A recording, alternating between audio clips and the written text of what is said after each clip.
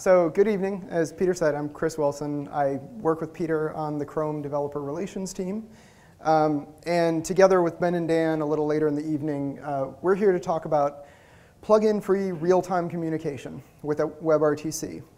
So before I really get going, this entire deck is already live. In fact, I'm running it from the network version. Hopefully I pushed all the changes to it.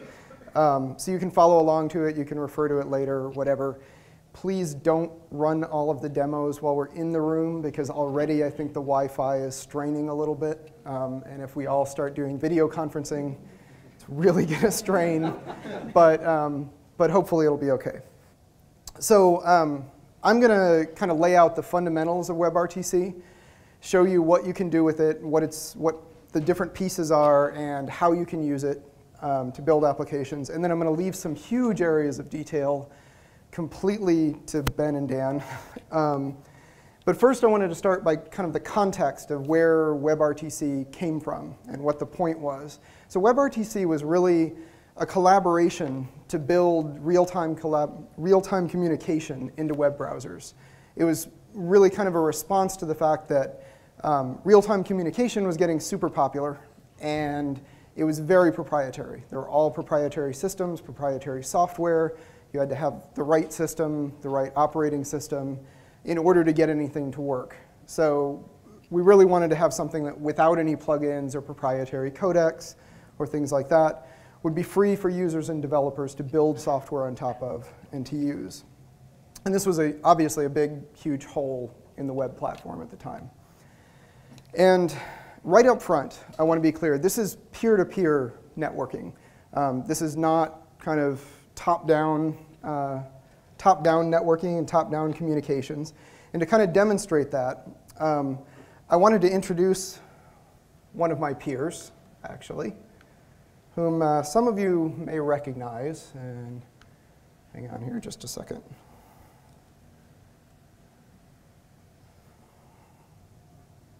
Come on. You are your own peer. Oh, there we are. The captain. Are you there? Oh, you're muted. Oh. All right, well, he's obviously cleaned himself up a bit, but he's been sitting there waiting for us for 20 minutes or so. Anyhow, so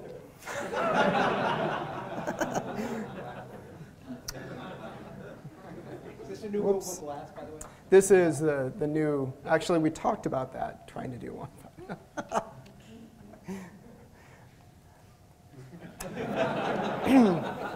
So Colt is actually at home with his kids right now. So obviously we're doing quite a few steps to get over there. But in the past, a lot of real-time communications was built around this kind of system, a very centralized server managing all the communications, running all the communication, all the media streams through that server. And obviously, this doesn't really scale super well for multiple reasons. It's kind of inefficient and expensive, but also the centralized model, as we've discovered with the web, doesn't work super well. Like, we need a more direct communication model. So WebRTC is peer-to-peer. It has this big, nice, fluffy cloud right in the middle. That should make you feel better about it. But we'll find out, actually, the fluffy cloud is hiding some things that might not be quite so simple. But we'll get to that part. Keep this image in mind. It helps make me feel better, at least. So when I say WebRTC, I should explain that WebRTC is not actually just one specification. It's kind of a collective solution built from a bunch of different pieces, from a wide litany, actually, of pieces that come together, like RTC Web and the JavaScript session exchange from IETF, WebRTC and media streams from the W3C, the Jingle, the Opus and VP8 codecs. I mean, all of these pieces that kind of have to come together and work together in order to build a real-time communication system. Now, of course, with all of these required pieces, with a bunch of, this is actually not even close to the entire list of things that WebRTC includes in one way or another. this might seem kind of fragile, or kind of this probably only works on the latest version of Chrome, on one operating system with particular hardware or something like that. And that was kind of my impression of it at one point. But I have to say, this actually is not true at all. I've been playing around with it quite a bit, obviously, lately. And although there are some rough edges, WebRTC actually does work across Chrome, Chrome for Android, Firefox, Firefox for Android, although they're still working on polishing some of the Android version. Opera, as well, has been very involved in WebRTC, even prior to their change over to Chromium. And we also have some native bits and pieces that work well. And to demonstrate this, I actually wanted to, whoops, clicking the wrong button. Let's see if we can get this working. I'm going to try connecting to this session from my Android device here. And, oh. Please don't anyone else type in faster than me. It only lets one person in, which has created some problems too. Okay, so there you go. Wave to yourselves, so you can prove I'm not faking this. And you know, this is not. Better hang up before I start feeding back here. This is not something that I cooked up especially for this demo or anything. This is actually just the standard full-blown AppRTC demo that we've been using for quite a while. Okay. In addition to Chrome, Firefox, and Opera, and some native bindings in Java and Objective-C, we also have noted that the Qt framework is moving to Chromium, which means they're picking up WebRTC. So this kind of cross-platform device native embedded application platform is also picking up WebRTC. And putting all of these pieces together, like all of the endpoints, the platforms that support WebRTC today. Today, we have approximately, a little bit over actually, 1 billion WebRTC users. Like we have 1 billion people out there who can use WebRTC without even upgrading their platform or anything like that. Like this is already ready. It's already there for 1 billion people, which is a really big number. Actually, I think at the height of when I was on the IE team, we had about 750 million users. And the web has just grown a lot since then. But this gives you an idea of the size of the opportunity out there with WebRTC and the fact that it's already ready and already out there. In fact, back in August, I think this was announced a while ago, V-Line facilitated this first live TV interview. Yeah, I can hear the fans, the team members. The first live TV interview for Sky News over WebRTC. So, you know, typically, live TV interview setups look more like this. Huge camera, lots of equipment, lots of staff. And instead, this was the setup they used. Like, basically a video podcasting setup. I think I actually have that webcam. Oh, good, not me. So that's kind of the vision and the scope of what you can use RTC for. So I want to dig into how it works and how the pieces fit together and show some different kinds of demos, actually. So real-time communication basically breaks down into 4 main tasks. There's kind of acquiring or getting access to the local video or audio stream. So how do you get access to the webcam? How do you get access to the microphone?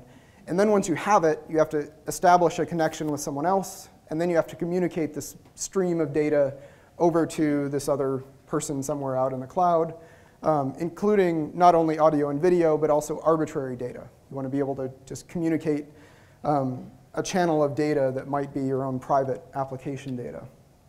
In order to facilitate this, WebRTC has 3 main JavaScript APIs. Media streams, or getUserMedia, RTC peer connection, and RTCDataChannel. And I'm going to talk about each of these 3. You'll notice there are 3, not 4. That's actually because the RTC peer connection wraps together the steps of making connections and communicating media streams.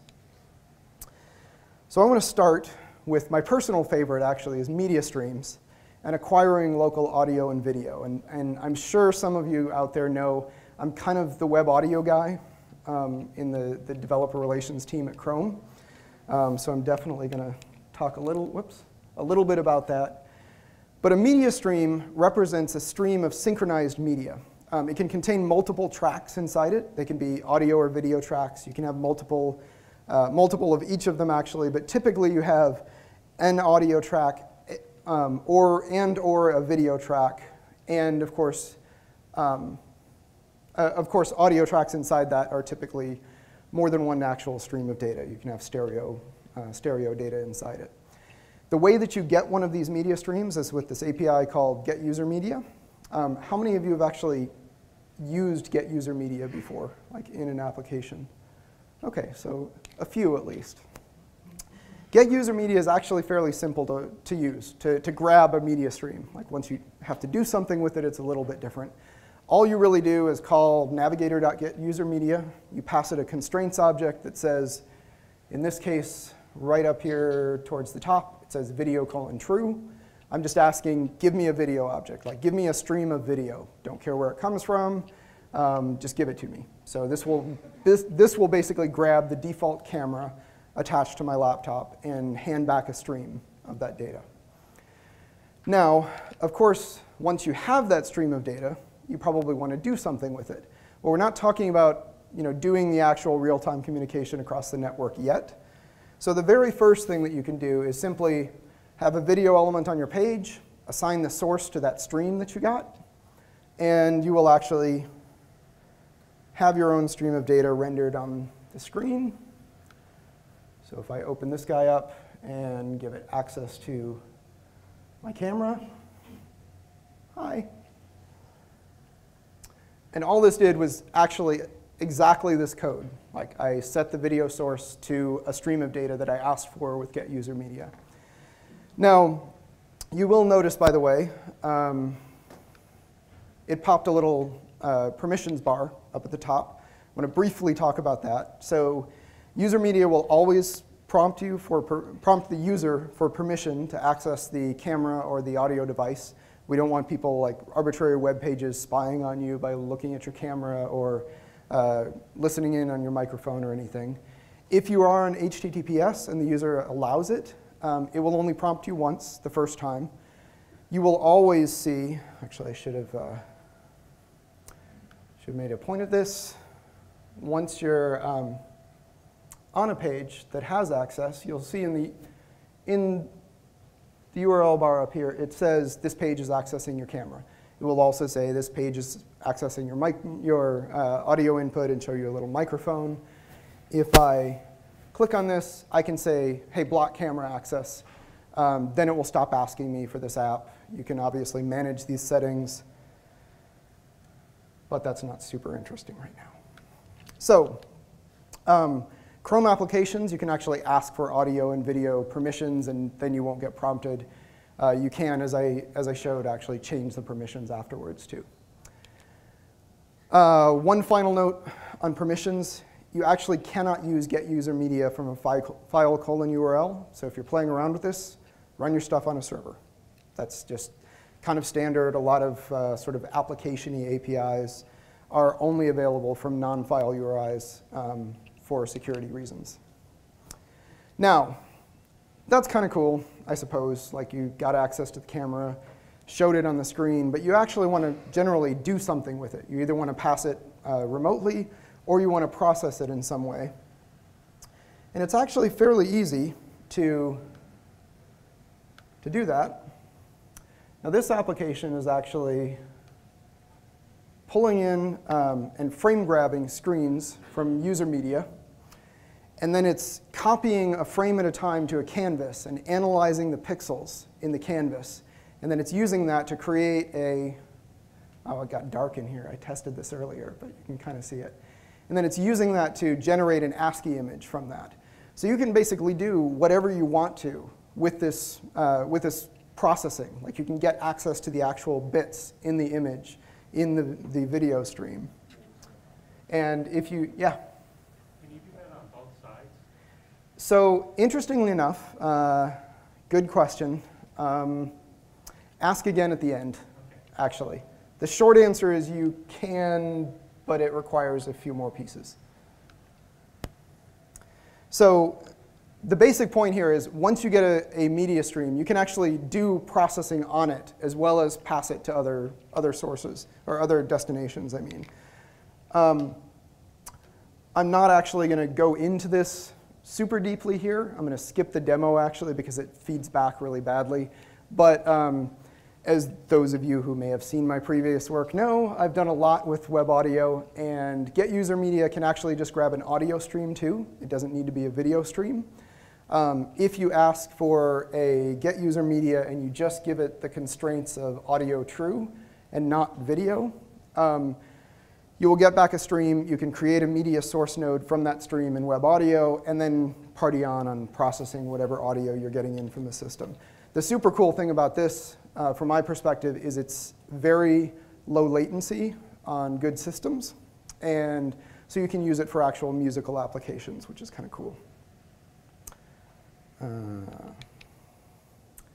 So I would encourage you to click this link, not right now, because it does feedback really badly, unfortunately. It depends on the room, and I was hoping it would work well tonight. But you also have the ability, and I'm going to skip some of the demos here, but I wanted people to be able to click on them and try them out. You have the ability to set constraints that let you choose the resolution.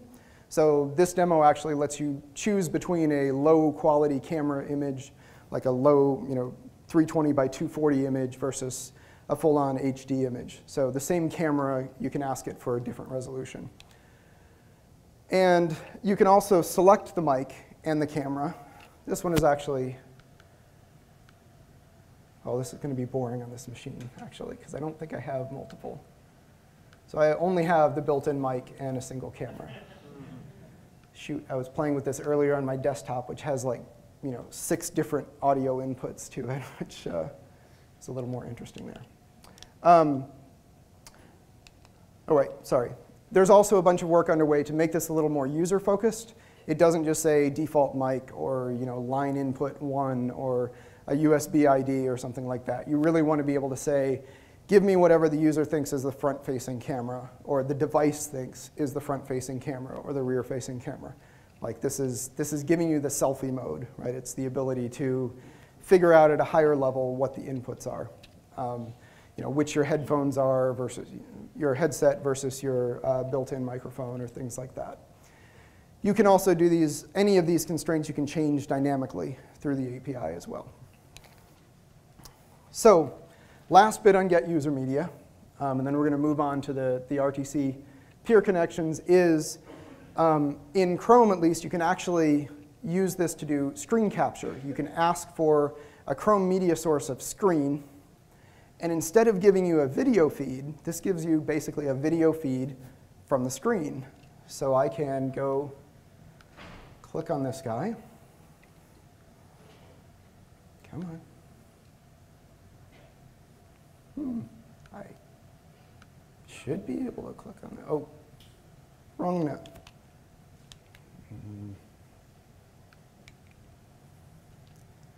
Wrong link. Here we go. Please tell me I enabled this. Oh. I'm not going to restart this, so anyhow. You can get a video source of your screen. Again, I forgot to enable it in here, but I don't want to restart the browser and everything. You do have to enable it today in Chrome. But this gives you a quick and easy way to build basically Hangouts on top of WebRTC, which one can guess is an interesting thing to do. Particularly, you can use this to do IT support for your family, which is why I'm really excited about it. Most of my family lives 1,000 miles away, and I'm still tech support somehow. OK, so we talked about kind of the first chunk, which is how you grab sources of data on your system. Now I want to talk about the second part, which is doing the actual communication, figuring out how to connect to someone, and passing data back and forth. So this is done via an API called RTC Peer Connection. This is kind of what sets up everything. And on the surface, this is kind of easy. You get access to a media stream. So you ask getUserMedia for an audio and video stream.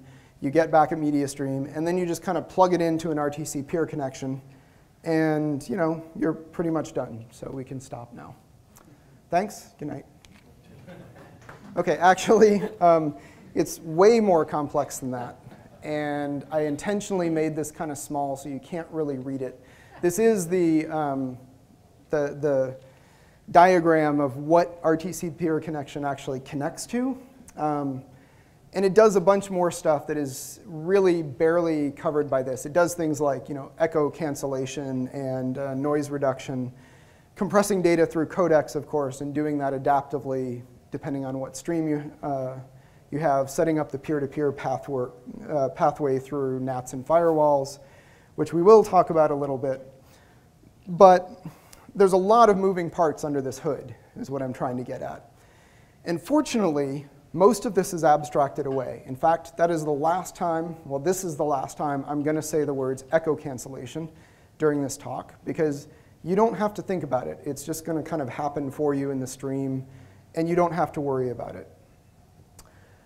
You create an RTC peer connection, you add your media stream to it, and you call up a couple methods that set the right parameters. And now the problem is, well, there's actually a lot more to that fluffy cloud than just a connection, because you have to know where to connect to. And even the fact that I'm typing in a specialized number in that AppRTC engine, that just gives an identifier. That's kind of like saying, what room do I want to go in? But there's a ton of other stuff that has to be effectively negotiated between these two endpoints. Like they have to figure out, well, what codec do you support? What codec do I support? Do you want what do you want in the stream? How do I get to you on the network? Like I simplified things a little bit because it was faster, that both of my devices that I've connected to were on the same Wi-Fi. But when I connected to Colt, he's a long way away, and I'm pretty sure his home has a firewall, has a network address translation router.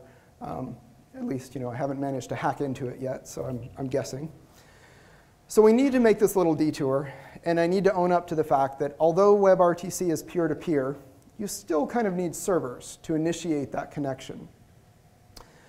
The problem here basically is it's just not scalable to like shout into the great internet of, hey, I want to exchange streaming media data with my buddy who's 600 miles that way, and expect it knows how to communicate with him, and that you're going to negotiate between the two systems, which may be running different operating systems and have different sets of things. Like you need some kind of communication between them before you set up the actual stream communication. So we have this process called signaling. And signaling is the way that we coordinate that communication. We kind of set up and communicate back and forth. And the interesting thing about signaling in WebRTC is that it's not a single process necessarily. Like you can hard code pieces of this if you want, but then it's going to shut off certain scenarios as well. It's kind of like making a phone call where you just pick up the phone and you punch a number in, and it makes a connection. And that seems like a very simple thing to do. And in the very olden days, it was relatively simple because there was a physical connection between those two places. There was a wire that you could follow the chain of the wire all the way through. But you had awful audio quality when you were calling across the country.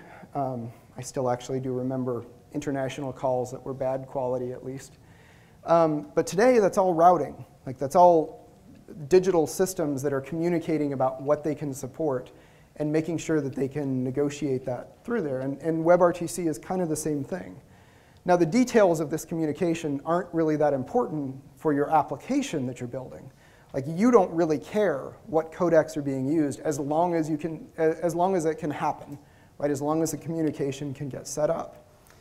So the mechanism is kind of up to your application as to how it enables that. It can use WebSockets or XHR or whatever. There are a bunch of ways to do it that are sort of baked already, and we'll talk about those in a little bit. But this is where the JavaScript session establishment protocol also comes into play. Like you can see how this basically happens is one of the applications, the caller, communicates up in the app with this session description and passes it up into the cloud to a server somewhere. And that communicates down to the callee. And once they've figured out, once they've negotiated that, the peer-to-peer link at the bottom gets established. And this is purely between the two endpoints. It has nothing to do with the server anymore. They figured out how to drill through any NATs, any firewalls along the way, and that sort of thing. So the RTC peer connection, one of its tasks is to take care of this initialization. It checks with the local media capabilities, checks what the network landscape is and that sort of thing for that system. And then it exchanges this via a signaling mechanism. And this simple peer-to-peer example is, I only included the link here because it's hilarious that this is called the simple peer-to-peer example. It's not that simple. When you're doing signaling, signaling is a relatively significant process if you want it to be really flexible between systems. However, there are, as I mentioned, a bunch of ways to do this, and there are some somewhat standardized versions of this. We actually had a code lab at Google I/O that was building a Node.js server that did this signaling mechanism. So you can do this with Node and Socket.io. This actually had the concept of rooms in it as well, which was pretty cool. So there's tons of resources out there to figure out how to do this. Yeah? That's going to be the code lab for the hackathon you might want to, or the hack day. Awesome. There you go. So that's going to be the hack day.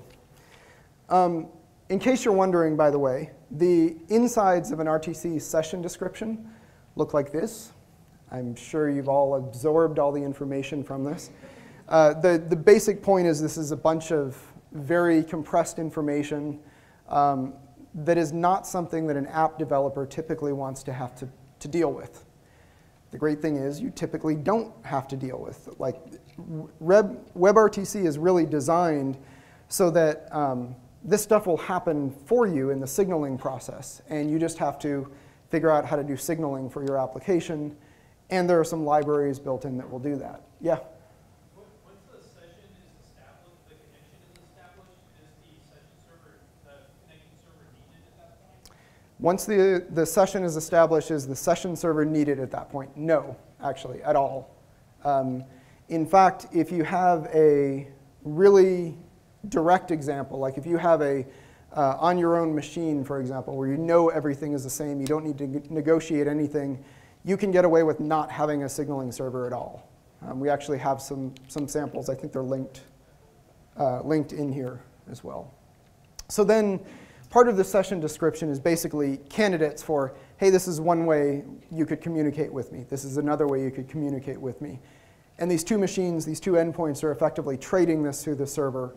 And then once they've picked one, the server gets out of the way and you're not communicating through there anymore. I did want to mention, incidentally, that we recently now have the ability to use the output of one RTC peer connection as the input to another one. I only mention this because it sets up some kind of cool capabilities of using a peer connection, a WebRTC application, to route calls, to like communicate between different systems. And you can set up one system that will switch between multiple peers, which is kind of interesting. Now at this point, I've dumped a ton of detail on you, and you're probably thinking, my head really hurts. Well, don't worry about it, because Ben is going to get up here, and he's going to talk a ton more about all of this stuff in RTC peer connection and signaling, and he's going to make your head hurt even more. So bear with me. Like I mentioned, you can do RTC peer connections without any signaling, but this really does only work on a single machine or an extremely tightly controlled network environment and machine environment. Like you need to not have any negotiation and hard code things like what codec are we using to communicate, which obviously is a little bit dangerous to do.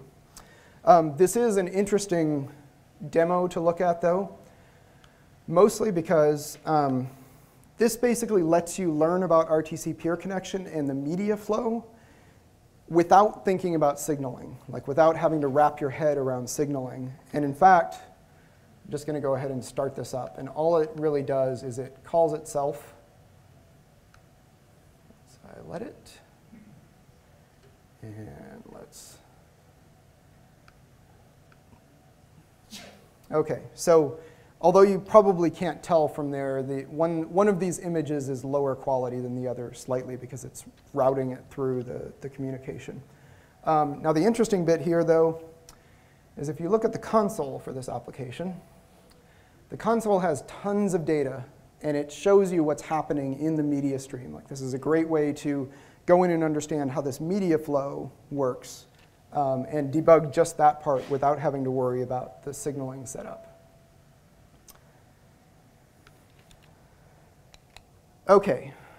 However, once you really want to understand and drill into how WebRTC can be used to build a full application, including signaling, the best place to start, honestly, aside from the code lab, which I think actually is a very good place to start, is this sort of canonical example app, the app RTC, that I've been using for most of these demos.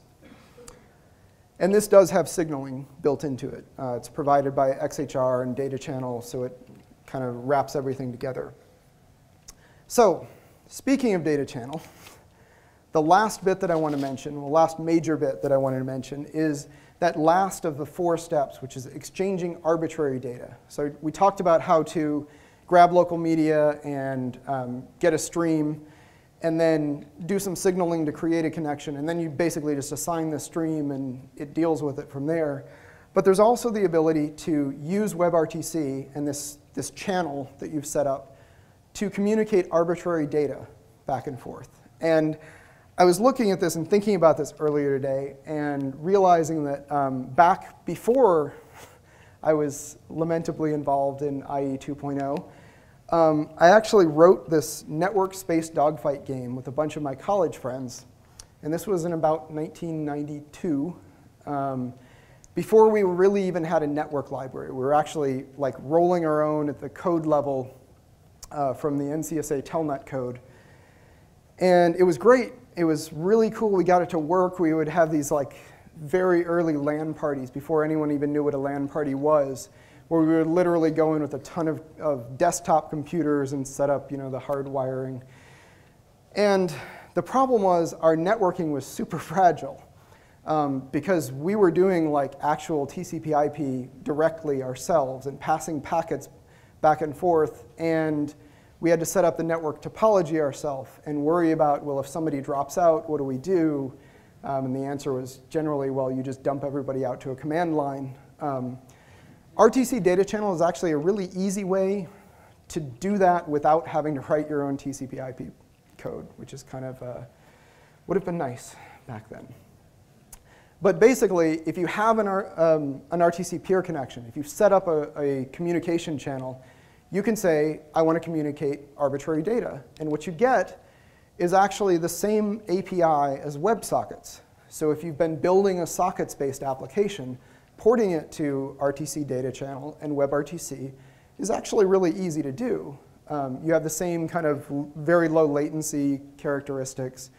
You can get an unreliable connection if that's what you want. You don't have to. Like, there's guaranteed delivery as well. I'm going to talk about security in a minute, so I'm not even going to mention it there. So this is an RTCDataChannel example. You can tell it basically sets up, if I can find my cursor, it creates creates an RTC peer connection. It creates a what to do when I get a data channel, which effectively is, well, remember it and set its on message, so when you get a message, you do something with it. And then it can also send on a channel down there. It just calls send with some data. So super straightforward. It's binary data, so you can pass whatever you want to it in the data channel. And it has built-in flow control, so you don't need to roll all of your own stuff there either. Since we're running late, I'm going to skate past several demos of this, since I'm sure actually Dan is going to talk about it too. And I want to talk about security. So I actually was going to cut this whole section, and Sam Dutton, who is my team member who works in London and is really the super hardcore WebRTC guy on the DevRel team, he gets really, really excited by this. He was like, you can't cut that. Like, I get this question all the time. about WebRTC, what about security? So I definitely wanted to leave it in. And it actually is kind of an interesting story. So WebRTC actually has mandatory encryption on the data channels, on the media channels, I should say. Data channel sounds like I'm talking about the arbitrary data channel. All of the media and data gets encrypted. So once you have a connection to another endpoint, your connection between those 2 points is always encrypted. We also, of course, as I mentioned before, the user has to opt in for you to get access to the local media stuff. And of course, we run in a sandbox just like everything else in Chrome, so you're not gonna tank the whole machine. The one thing that I did want to mention, though, is that the signaling mechanisms, as I mentioned before, the signaling mechanisms are somewhat custom. Like you can build your own signaling mechanism. And it's up to you to make that signaling secure, because if an attacker manages to insert themselves into that and hijack the signaling, they can get you to connect to somewhere else or get your user endpoints to connect to someone else. There are some secure protocols you can use there. In fact, just using HTTPS to do your signaling will likely get you most of the way there to keep from getting your messages intercepted. But you do want to do something like this, where you've secured the signaling path as well as the data channel path, which gets encrypted to begin with. So enough about security. I also wanted to rip out the voice slide, but Sam said I should really mention this. And it is kind of important that when I talked about grabbing the local media stream of audio, keep in mind you can use a WebRTC, an RTC peer connection, and just give it an audio stream. Like this is how to do telephony over the web in an open and interoperable way, like using the Opus Audio codec, using these endpoints, and not having to roll your own adaptive audio system to push that data across. And as the web audio guy, I keep getting people saying, well, I want to stream audio. So how should I do that? I should create a gigantic buffer and just loop it and keep inserting parts or what? And I'm like, you haven't mentioned adaptive yet, and that really worries me because there's a lot to doing any kind of audio or video communication across a real network rather than just across the room that you just don't want to mess with. This turns voice into really just another JavaScript application. And I thought this was kind of a cool quote. This was in Sam's previous deck. And then I saw who made it. It's the CTO of the FCC. Like, this guy kind of knows about communications and their impact in the industry. And that kind of highlights, like, this is a major impact thing, being able to do these things in open and interoperable ways. I did also want to mention very briefly, WebRTC is actually a set of standards that are usable from the web. They don't wrap the web up, and you can actually have WebRTC endpoints that are not browsers, that don't support the entire stack of HTML, CSS, and JavaScript on the other end. So you could create a phone that uses the audio stuff from WebRTC and is connectable via WebRTC without building an entire browser stack inside it as well. And there are a bunch of projects doing things like that, which I'm going to skip. So as you look at developing with WebRTC, super briefly, we have a bunch of WebRTC internals that we expose. We have lots of logging and stuff like that that's super useful. We have an adapter that lets you use the same code across browsers. This isn't a huge deal. It's mostly, it removes vendor prefixing and kind of abstracts some of the minor differences as we've been working together with the Firefox guys, and it minimizes some of the spec churn. This is actually getting less and less important over time, but is still kind of interesting so far.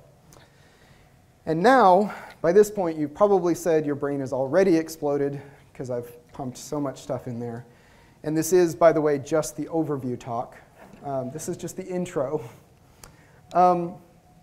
But there are plenty of frameworks and plenty of samples out there and example code that really give you some good ideas and give you the frameworks to start building some super, super cool things. Like, don't be thrown by all of the detail here and all of the complexity, because it's pretty easy to put something together and start communicating between two different endpoints, even across a broad network, which is kind of cool.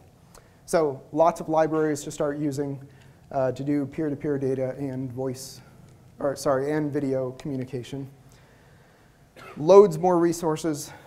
This is everything from the last I/O presentation through all of the things we've ever mentioned in HTML5 Rocks. There's a WebRTC book as well. Lots of ways to contact the WebRTC community. I'm running out way over time, so I'm trying to move quickly. So really, what I wanted to do tonight was get you excited about the interesting opportunities that WebRTC presents. Like, this really does have transformational capabilities to real-time communications, and it can help humanize computer communication as well, which I find super exciting. And with that, here's my contact info, but also another link to the slides. That way you can get to all the demos that I didn't have time to hit. Big round of applause for Chris. Thank you. Aww. Get your gift? Oh, my very own.